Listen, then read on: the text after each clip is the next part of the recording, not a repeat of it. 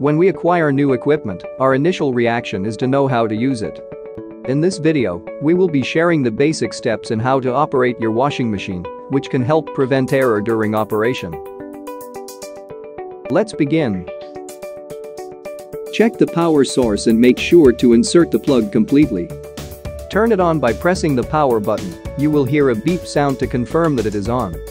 Check that your water supply hose is connected and has enough supply and pressure for continuous flow of water during the wash cycle.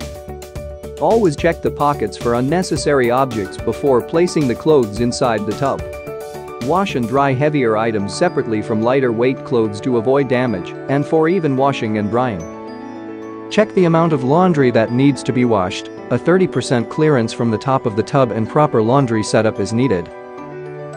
Put your desired detergent in the detergent case. You can use either a powder detergent or liquid detergent. You can also put your fabric softener. Check if the drain hose is connected. Hose and extension hose should be 3 meters in length and on a flat surface. Choose your preferred program, then press start to begin washing. In case you encountered errors during operation, you may refer to the manual on how to fix them. Please see the warranty and service information for your Panasonic washing machine displayed on the screen.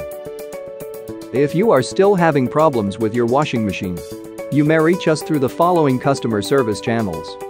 To know more, you may visit our official website and go to the FAQ site and customer portal. Thank you for watching.